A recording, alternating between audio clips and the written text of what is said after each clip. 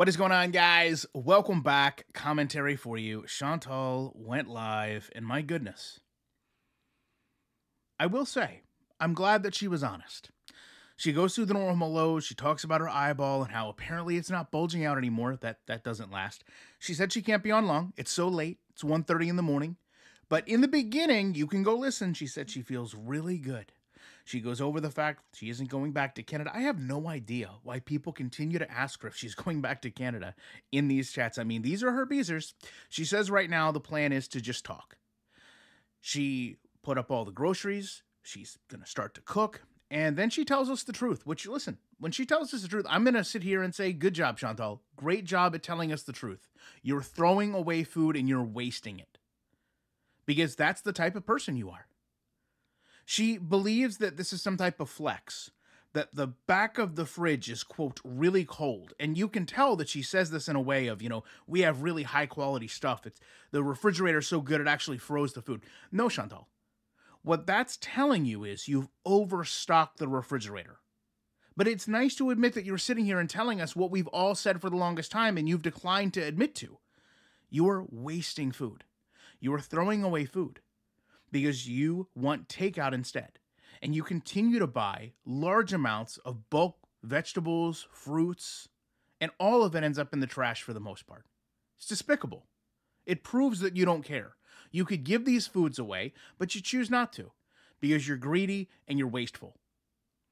And you're sitting there after admitting that you threw healthy foods away because you let them rot and talking about these sweet and low cookies you plan on pounding down and how you don't feel bad about eating them. Of course you don't feel bad about eating them. You want them. What you should feel bad about is wasting food, but you don't. She said she's hyper. She was so busy today. And we'll get into it later, but you can safely assume busy meant the treadmill for 20 minutes, putting up groceries, and vlogging. The chat, as I've said the past couple live streams, pretty much over it.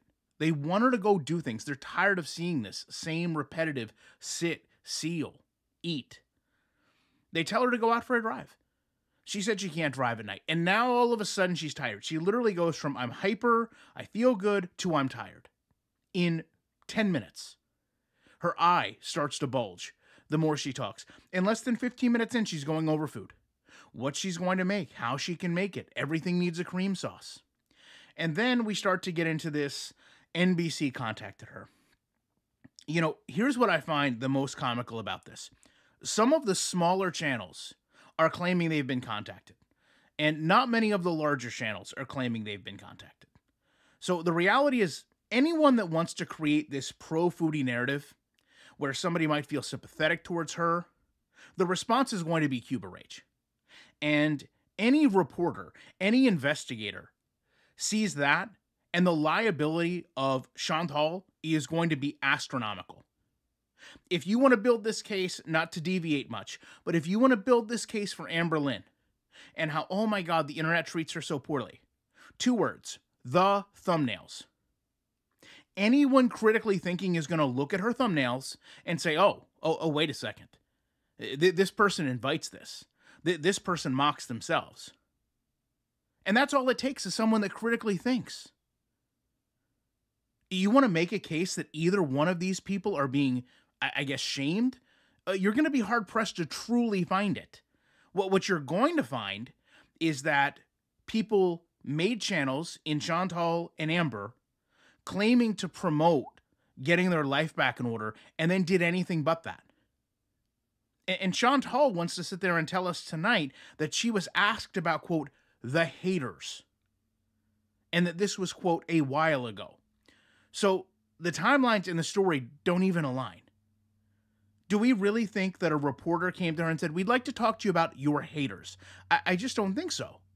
And she says that she didn't tell anyone about this before because she didn't think it was legit. But now all of a sudden it's a well-known journalist. And again, I'll just say it. I think it's odd. FFG, Yaba, neither one included. Or if they are, they haven't said anything. But personally, I feel like they would say something if they'd been contacted. And listen, NBC, I would love this. The sooner the better. Because most people who see Amber and Chantal are going to use common sense.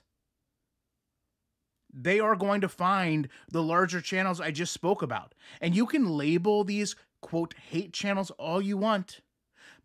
just like I mentioned, soon as some see Cuba Rage, soon as some see Amber Lynn losing multiple cats, as soon as people see Chantal's willing neglect of BBJ, the Omegle incident, the list goes on and on. The case is going to be pretty cut and dry.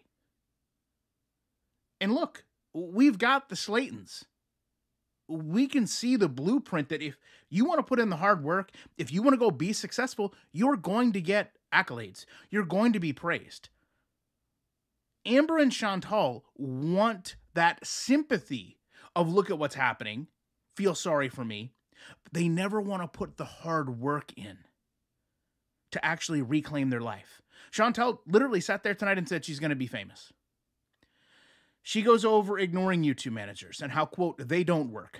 She says that, they might be able to help you make money, but they don't help reporting hate channels. And this could not tie any better into this whole NBC situation. Chantal, it's not that they don't want to help you. It's that your opinion isn't validated by them. Okay, again, you, Chantal, you are the one. In some cases, some of the other channels that are promoting this narrative, they are the ones with terms of service violations. Not me. I don't want to speak for Frenchie. I don't believe she has one. I don't know. I do believe maybe Yaba had maybe a week off, but I don't know what that was for. And Chantal sits there and claims, oh, well, the reason they're not helpful is high turnover rate. She's had more than one manager. Chantal, did you ever think that maybe those managers voluntarily left you because you weren't responsive to what they were asking? You weren't doing what they were telling you? You weren't trying? Does that maybe fall into any other facet of your life when it comes to, I don't know, medical professionals? Eventually, the chat asked her, is she just happy? And she said she is, but she's not happy all the time. She was glad to get back on the treadmill. She wants Salah to bring out Howie. She assumes that Salah fell asleep. Then he brings in the whole cage, and she wants to give Howie bread. She literally goes from petting the hamster to digging in her eye to petting Julia to digging in her face. And somehow, 40 minutes of this exhausts her. She then goes over the YouTube channels that she watches. She neglects to talk about Yaba, who she watched all morning, followed by posting while Yaba was live on her community page, only to delete it minutes later, and then post she was going to ignore the channel that she wasn't supposed to be watching, and then delete the post that said she was going to ignore that channel. She also plans more of these, quote, a day in the life, which she also called What I Ate Today. They ask her, what is a day in your life, Chantal? What would that even be? And she says, well, for example, today she did laundry, and she can talk now about how good Tide smells, and she cleared off her shelves. She did some, quote, personal life things that she can't mention, and she put away the groceries. And she says the groceries can be an all-day event because it's like Tetris, and we just don't understand. We also know this has been a process for her, that a lot of times putting up the food doesn't even include putting up all the food. Sometimes it just stays out right in front of her. And then she goes to say, well, I also sealed a bit today, but sealing is healthier. It's better for me than sitting down because it's a benefit to my circulation. She wants to go back into these cookies and say, these cookies, they're good. They're perfect. They're healthy for her. She wants Salah to try the Bean Boozled beans. Salah believes that despite the names, they could actually be made with things like earwax and barf. An hour in, she is screaming at Julia, who is still not wearing a cone. She holds up one of the candles and says, if you're craving it, you can't eat it. I suppose this meant, if you have a craving for something, just buy the candle of that smell. Chantal, that's only going to make the craving worse. And the fact that you're craving gingerbread when you don't even know what it's made of, and then essentially say, well, the candle caused this, I would probably get any candle that smells like food out of the home.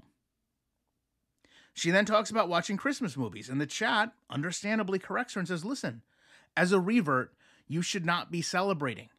And she says, well, she's not celebrating. She can watch Christmas movies and not be religious. She watched them before and she wasn't religious. Chantal, it's not the point. It literally, everything that you are told you should not be doing, you find a way to justify. You can't have cookies. What about these sweet and low ones? You can't watch Christmas movies or celebrate Christmas. Well, what about if I watch it and say it's for non-religious purposes? You're not supposed to celebrate Halloween. Oh, but I'm not celebrating Halloween. I'm just eating candy that I would normally eat in an orange hat. I'm just putting on makeup to eat donuts.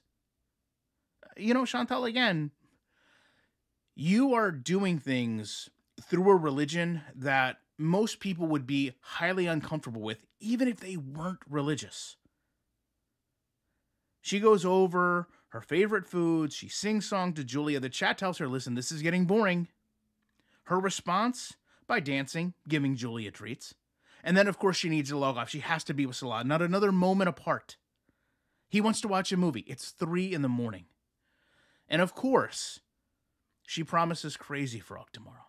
And I wonder, did they have the rights to play Crazy Frog? Since, you know, we were in this big kick about legalities and all these things. I know other channels have mentioned it. I don't believe they have the rights to Crazy Frog. Interesting concept. Interesting thing to think about. Especially if you're coming online and promoting it and then making money with it. Well, I don't know. What do I know? Everyone's an idiot but Chantal and Salah and some other reaction channels. Other than that, listen, I'm going to leave you guys with the top comments from the last video. I will offer to you that the Amberlynn updates, at least the next couple, are going to be moved to members only if you care to watch them. And you know, unlike those sweet and low cookies, I'll be back as soon as I can with more commentary.